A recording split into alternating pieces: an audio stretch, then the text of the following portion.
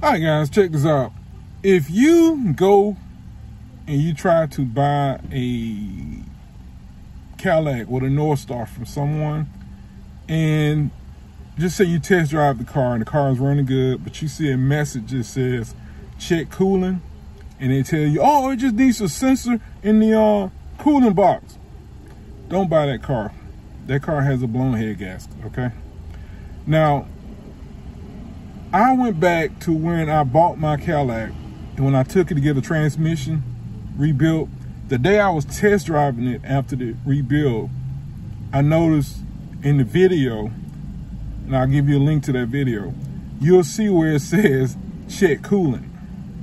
And that was when I first bought the car, what, 7 years ago? 6 years ago, whatever it is. And so it was telling me back then it had a blown head gasket. But at the time, I didn't have enough knowledge. I didn't have the same knowledge I have now anyway. But it was telling me back then it had a blown head gasket. So if you go to buy a Northstar and you take, I mean, even if it don't run hot, you can drive the car 45 minutes.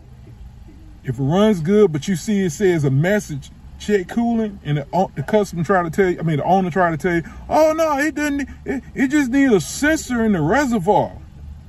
Don't fall for that. Now, if you want to know why it says that and what that has to do with having a blown head gasket, it's like this. The water pump is designed to pump water, not steam. So because exhaust gas is getting into the cooling system, you know, I think old girl had a gun that got in. Anyway, when so much exhaust get into the cooling system, it can't pump water. And so the temperature sensor on the back of the head, on the driver's side, on the back side of the near the firewall, when it gets air, when it gets steam, is when it can't read steam.